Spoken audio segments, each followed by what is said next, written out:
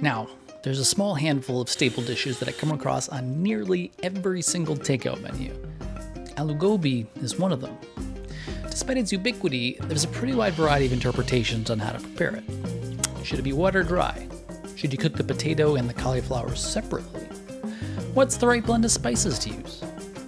Usually I'm from the school of there's no wrong answer, so I decided to play around with it. Now the twice-baked potato, on the other hand, it's not as ballyhooed in my experience.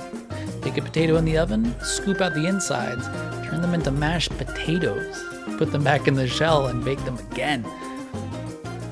First, I started with these small creamer potatoes.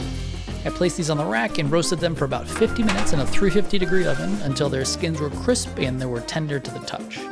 I set those to the side to cool off a bit. In the meantime, I began to prepare the aloo gobi masala paste. I peeled a knob of fresh turmeric and gave it a rough chop before I followed suit with a piece of ginger. I set those to the side and prepared to toast my spices. I put a small saute pan over a medium-high heat and added in a teaspoon each of cumin and coriander seeds, along with 1 Teja chili. Once that became fragrant and began to darken, I added approximately 1 tablespoon of fenugreek leaves and removed everything from the pan about 10 seconds later, since the leaves can burn really quickly. Into a small food processor, I added the toasted leaves and spices, and the chopped ginger and turmeric, along with the destemmed and deseeded Teja chili. I added enough water to cover and gave a spin through the blades of my mini food processor until it was well blended into a loose paste.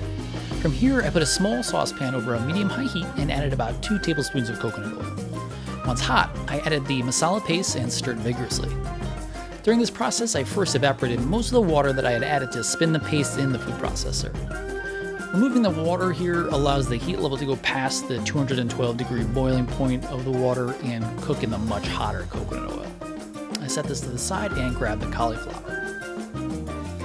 So there's all kinds of fun produce these days, and I grabbed this cheddar cauliflower from Lancaster Fresh Farm Co-op. No, it does not taste like cheese, but this orange color looks great with our turmeric-laced masala.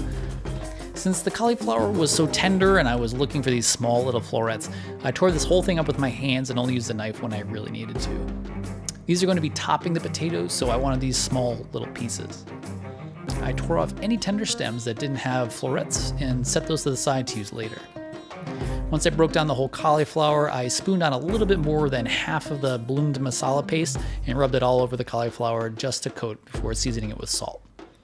Then I distributed it all onto a sheet tray, ensuring it wasn't too crowded. A good shake on the pan always does a good job for me here. Then this went into a hot 450-degree oven to roast until it became tender and dark, about 30 to 45 minutes. This recipe calls for 2 sauces. This next component is sauce number 1. There were a couple of leftovers from the cauliflower prep that I used to make this sauce. First was the bloomed masala paste. I brought the pan back up to temperature over a medium-high flame and added in a cup of water. I mixed the paste with the water to form the base of this sauce. Once that came up to a boil, I added in all the cauliflower stems. I let this cook for 20 minutes until the stems softened and added that all to the blender and pureed it until it was smooth. I seasoned to taste and set that to the side in a warm place. This was the quick gobi curry. I love when an aloo gobi is finished with herbs and acid to bring everything together, so I thought a bright chutney would be an appropriate flourish. I ripped off about a half of a bunch of cilantro and added that into my mini food processor, along with some leftover green chili scraps I had in the fridge.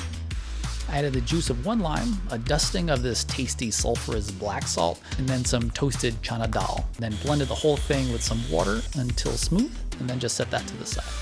As soon as the potatoes were cool enough to handle, I sliced off the top quarter or third of each and used a small demi-tasse spoon to scoop out the insides of these little guys.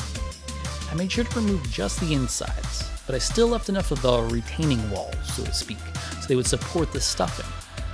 Then it was time to mash these potatoes that I had scooped out. I added a large pinch of salt and a few spoonfuls of coconut yogurt and mashed it until it was mostly smooth.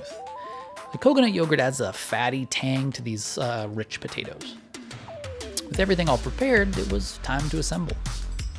I dribbled in some sauce into the potato shell before topping it with mashed potatoes, then topping it with the spice roasted cauliflower.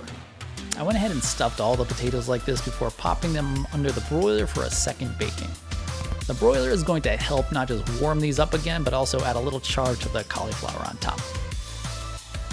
Once these come out, I plated them up and finished them with the green chutney. A thin outer shell of baked potato packed with cauliflower curry and mashed potatoes, then topped with roasted cauliflower and a bright green chutney. And there you have it, Twice-Baked Aloo Gobi. This is an awesome party snack to throw out there and a pretty amazing side dish if you're having them with a larger meal. But that's going to be it for me today. Thanks everyone for watching. I'm going to see you next time. Bye now.